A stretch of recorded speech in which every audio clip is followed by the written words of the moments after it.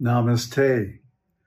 So I finally realized the meaning of these very deep verses in the Īśopaniṣad, which describe the relationship between the Kārma-kaṇḍa and the Jṇāna-kaṇḍa.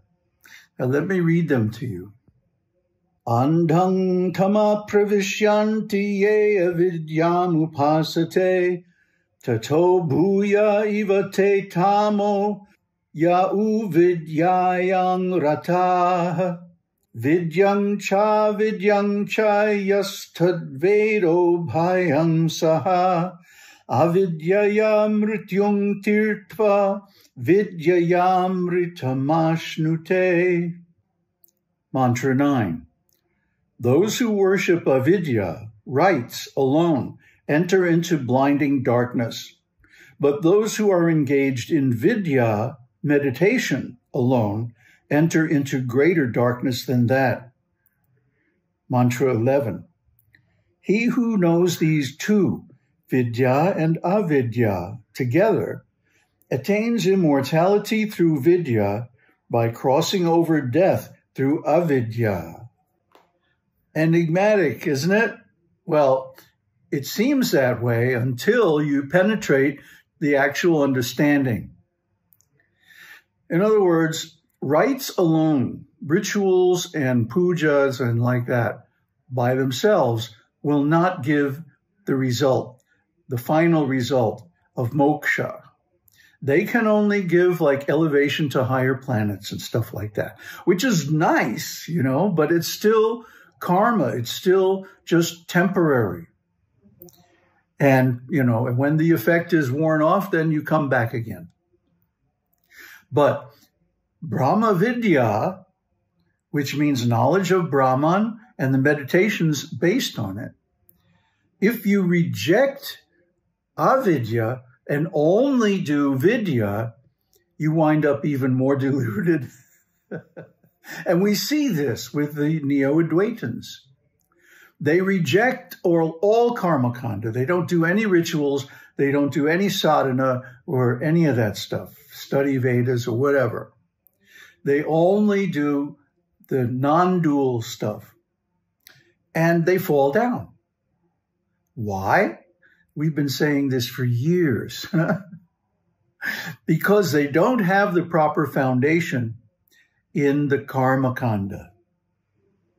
So if you try to do the Jṇāna-kaṇḍa without simultaneously doing the rituals, you fall down.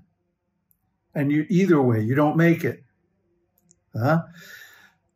But when you combine them together, the rituals and the meaning, the meditation and the rites, then you get the result. How is that? You become immortal by vidyā, by Brahma Vidya, cultivation of knowledge of Brahman. You become immortal, enlightened, aham brahmasmi, and all that. But then you still have to cross over death. How do you do that?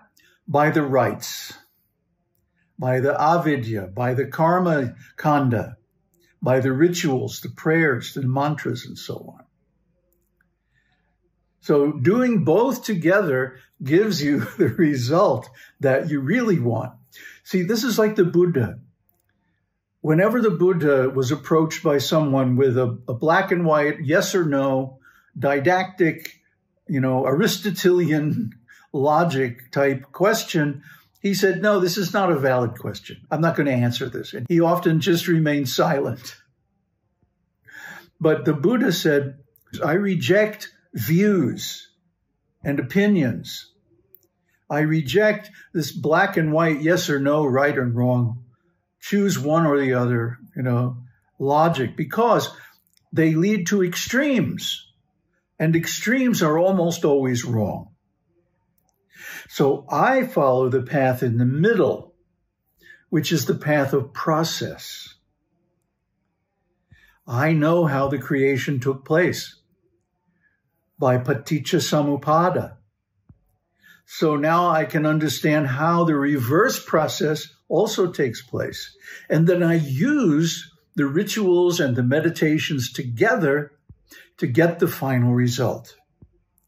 This is the mature conclusion of not only the Upanishads, but the whole Vedas in general.